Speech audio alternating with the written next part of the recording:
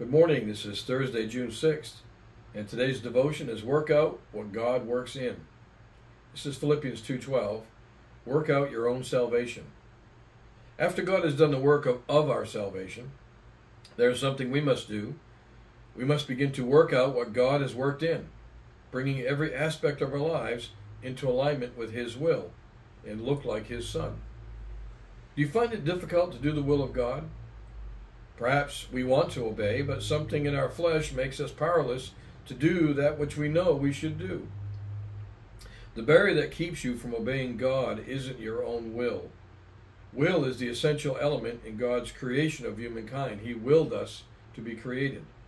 Its source in those who have been reborn is almighty, therefore. For it is God who works in you to will and do in order to fulfill His good purpose. That's Philippians 2. What stops you from following God is the stubbornness that arises from the sinful nature. Sin is something much less profound than will. Sin is a perverse disposition that entered into humanity after the fall. Will comes directly from God. The only way to get rid of sin and stubbornness is to blow them up with spiritual dynamite, the spiritual dynamite of obeying the Holy Spirit. When you begin to obey the Holy Spirit, you'll find that your will agrees with God because God is the source of that will. You do not bring an opposed will to God's will because God's will is your will. When the Lord, through the Spirit, presents Himself to your conscience, the first thing your conscience does is ignite your will, urging you into action. If you remain steadfastly established on the complete and perfect redemption of the Lord, Calvary, this process becomes as natural as breathing, and stubbornness no longer gets in the way. Do I believe that Almighty God is the source of my will?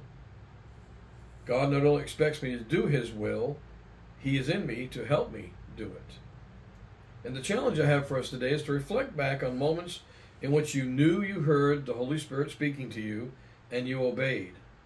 The first time it happened is when we gave our hearts to Jesus. That was the will of God, that none should perish. And within that will, we heard the wooing of the Holy Spirit, and we obeyed, and we found salvation. That's how you look at obeying the will of God in your life. Let's pray. Father, thank you for your will. We thank you, Lord, that it is from you. The will is from you. Stubbornness is self, and self is a hungry beast. So for today, Father, we ask that you would help us to fulfill the will of God in our lives, in all things. Let us remember and reflect on the moment we get saved. And your will was there. Your will was that none should perish, meaning us. And we said yes to the Holy Spirit's urging and obeyed that will. Let us obey today, Father, and wherever you call us and send us to do. And we ask this in Christ's name. Amen. God bless, and I'll see you tomorrow.